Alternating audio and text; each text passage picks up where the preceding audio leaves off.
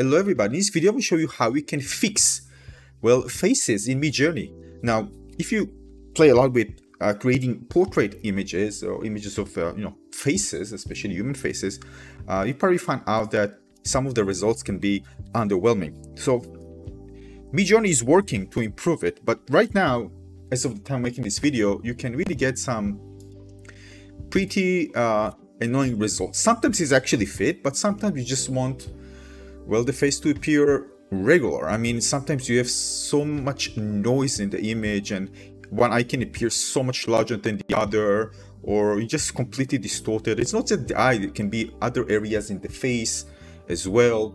So I'm going to show you in this video how you can fix it easily with an external tool. All right, first of all, let's take a look at the example. So you can see here, this is enlarged. All right, so look at the eye area. You can see the nose area and the mouth. All right, and the eyebrows as well. Here is another example. And the thing is that before that, I actually fixed it in Photoshop, but it takes a long time to fix it in Photoshop, a long time. And if you want to fix it in, well, in a few seconds, I'm going to show you how to do it right now.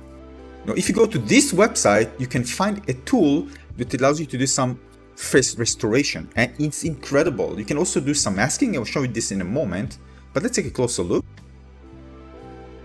You can see it does an incredible job restoring, again, all the face area issues. And the cool thing, it doesn't ruin other things. I mean, it might change a bit some of the information there, as you can see, but overall, it mostly touches the face area. So you can see, you just magically solve the issue that I had with this particular image. Both with the lips, as you can see, nose, everything. It also keeps the right tone with the shadows beneath the eyes. Also look at the eyebrows area. Now, if you want to do it and if it actually affects something around it, you can just bring it to Photoshop and just make another layer and just copy the part of the face and put it over the previous one. But as you can see, this is another image.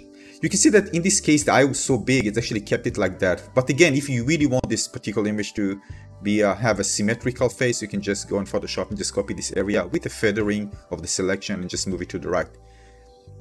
But this definitely will solve many of the issues that you have. All right, another thing is masking. If you want to mask, you want to replace the background, this is another tool called Human Mating. At the same page, you can actually use to mate, and you look at the air, how accurate it actually does it. So even in complex area, it just works. Look at that. So again, if you're using Midjourney, you want to fix faces, problem with faces, symmetrical, faces not being symmetrical, and other things, kind of an artifacts and noise, you can actually use this one with ease. In a few seconds, your image will be fixed. I hope you find this one useful. Consider leaving a like and maybe subscribe. More important tips are coming. I'll see you on the next one. Cheers.